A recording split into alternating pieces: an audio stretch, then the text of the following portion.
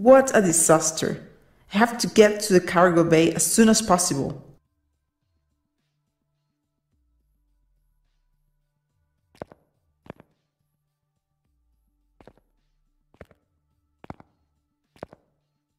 I can control the crane from here, but I can only move the containers that don't have anything on top.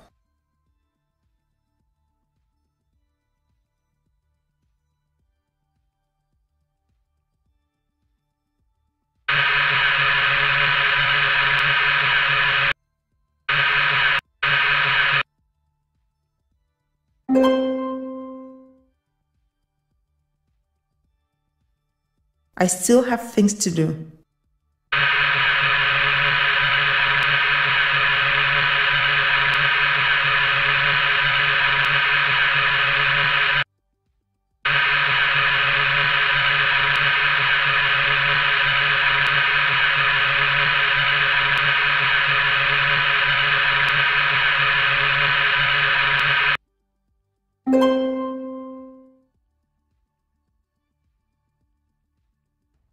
I still have things to do.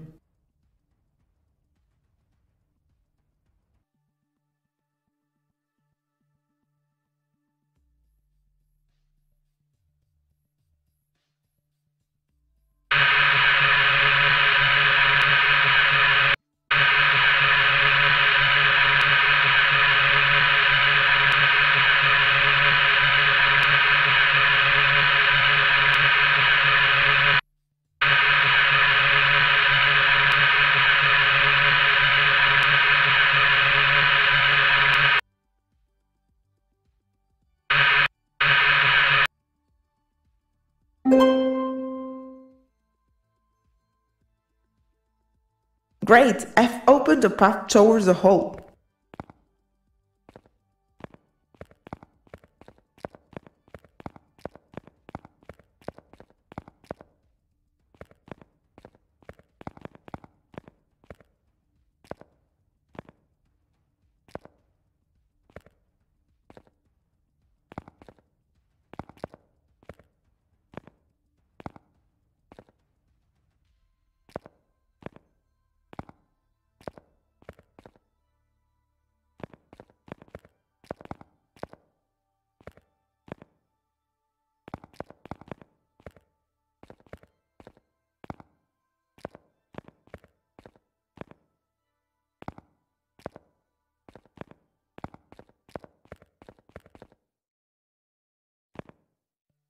Pavlov's working desk. It's completely untidy, like everything he touches.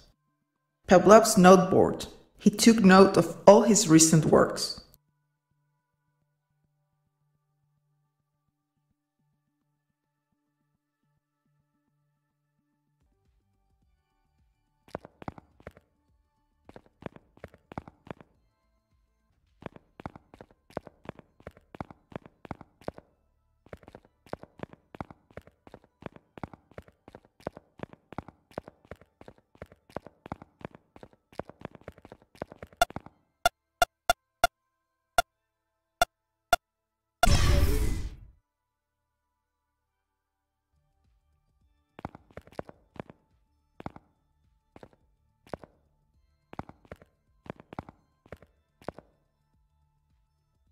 That is the container they are looking for. Pavlov placed a magnetic block in the controls. I should alignate the field indicators to free the container.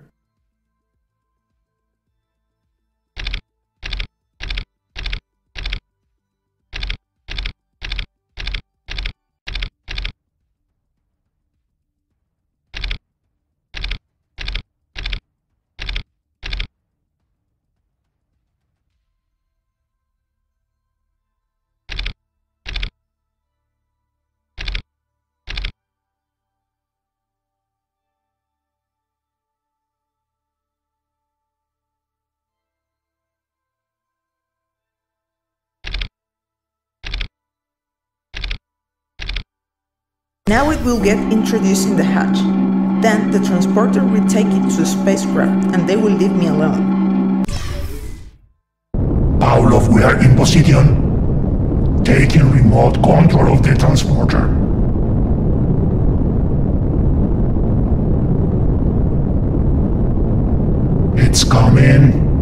Everything is correct.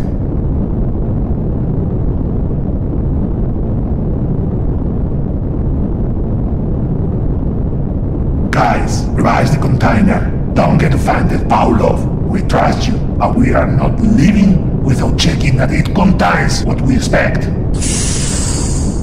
Oh, what the hell? Fuck! Shoot!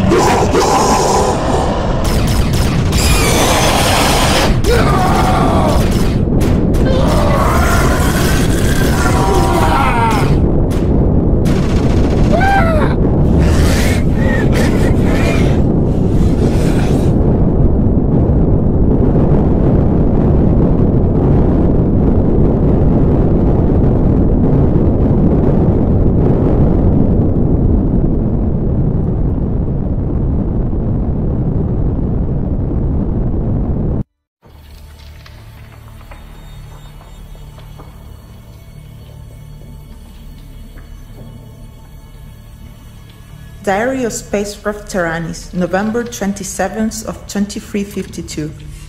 Starting of register by the navigating officer Lucy Lambert. It's been more than 7 months that we left Caronte towards Europe. However, what seemed like an ordinary transport mission has become a real nightmare. In the middle of the journey, the spacecraft suffered the general breakdown of the system produced by Nikolai Pavlov, mechanical engineer of Taranis. Nikolai self-programmed his hibernation capsule to work up beforehand and make an illegal transfer to a classified container to the space station Solaria Moon, property of the megacorporation Blue Pound. However, things didn't work out so well, and Pavlov disconnected by accident the vital support system. Our Captain Monroe and our medical officer Dr. Dana Martinez passed away. I hardly survived. At that point, we had reached our meeting point with Solaria Moon, and I was obligated to make the SIC-2640 container transfer to that station to save my life. I keep on asking myself what happened after that. It seems like the container contained something in its interior, something alive. I heard screams and gunshots coming from Solaria Moon, and little seconds later, the communication was cut off.